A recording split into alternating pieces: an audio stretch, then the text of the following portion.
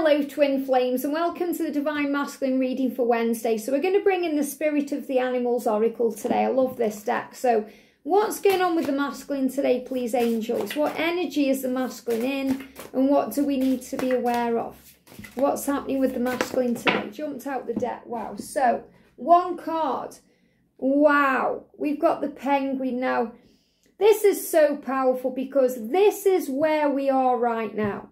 The penguin is coming through to say to you, breakthroughs are ahead. We've been receiving the buffalo with the same message. And the masculine is saying, I am now stepping into my authentic power. I want to be myself. I don't want to wear a mask. I don't want to hide who I am. I don't want to lie to you anymore. I don't want to cause you any more pain because that causes myself pain. When I hurt you, I'm hurting. So he's saying to you, I have this desire now to be authentic, to change my life. And I really feel this is a huge message as we move towards the new year of what the masculine intends to do. Breakthroughs ahead. So the penguin is a symbol of breakthroughs, but the masculine is saying, I want to break free from the person I used to be. I want to break free from my situation. I want to move on from that karmic partner. I want to just be myself.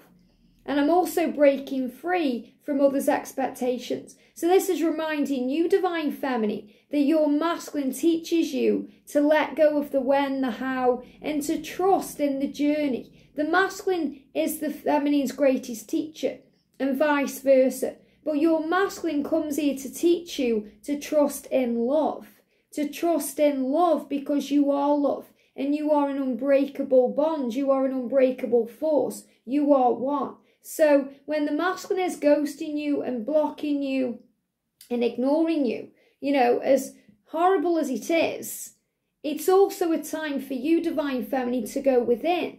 And during those silent times, the separation, the distance, you learn to trust in the love because you reconnect with yourself and you reconnect with Source. And that taps you in with your truth and who you are. And you realise that your twin flame is part of you, that you live in each other. So if you're being nasty about them or nasty to them, really you're being nasty to yourself because you are one. So you learn to nurture and love you during the separation and the quiet times, and that ultimately nurtures and loves them, and that gives them the power to move forward. So when they feel you've released them, you know, by working on yourself and doing you, and you've released the energetic pressure, which is the holding on, that's when they return, they unblock you, they move forward, they reach out, because they know spiritually and energetically that you've learned that lesson. That you have let go, that you're working on you. It doesn't mean you let go of them or the situation, you know, as in you don't move on, but you let go of all the struggle around the situation. You realise, okay, well, I can't change this right now, but I can accept it and be at peace with it. So your masculine is teaching you as a soul member, you know, a soul tribe member. In other words, you are one soul, but you're also soul family. He's teaching you strength through the storm. So it's like the masculine saying the storms come into our lives. So we heal and we grow and we evolve and we teach each other things. And I want to reach out to you because you are part of me. And in times of need, the masculine wants the Divine Feminine more than anything else. You know, they may stop themselves from reaching out because they have that vulnerability in them. And they try and do things by themselves because that's what's been programmed and conditioned into them from the moment they were born. Okay? It's weak to show emotion. That's what they're told. It isn't weak. Vulnerability is a strength. When we show emotion, when we're transparent, when we're loving, that's actually, it's a big strength. But the masculines learn this through you and the way you are. The way that you are you know, the way that you be yourself. So really this is the masculine saying to you, you know, I want to be more like you. You inspire me to be authentic, to be myself. I want to show the world who I am. I'm tired of wearing a mask. I'm tired of hiding myself. I'm tired of living the same life, doing the same thing every day, going to the same job, the same home, the same environment. I want to thrive. I want to live. I want adventures. And that's what he gets with you.